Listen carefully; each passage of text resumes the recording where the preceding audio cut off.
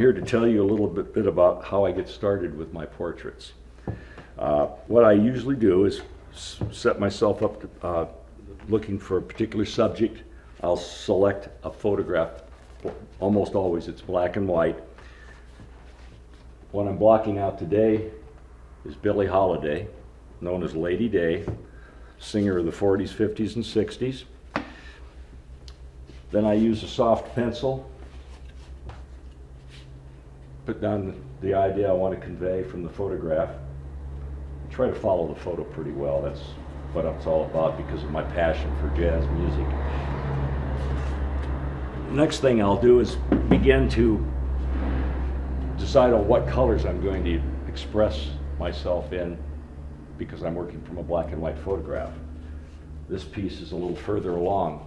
The great tenor saxophone player John Coltrane. I'll put the background in and then I'll start to work on the subject matter and the instrument. Then I'll go back to the background, fill in a little bit more.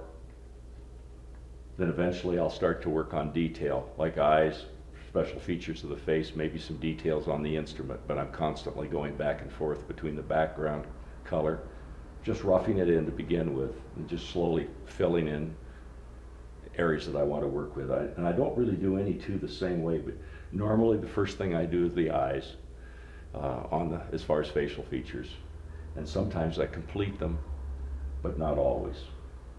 But this gives you an idea of where I've come to on this painting. This is just in a very rough stage still. And this was from a photograph that was black and white, but it had a blue cast to it. A lot of my photographs are far from perfect because they're taken from photographs on album covers and now CD covers. So they're not always the best quality.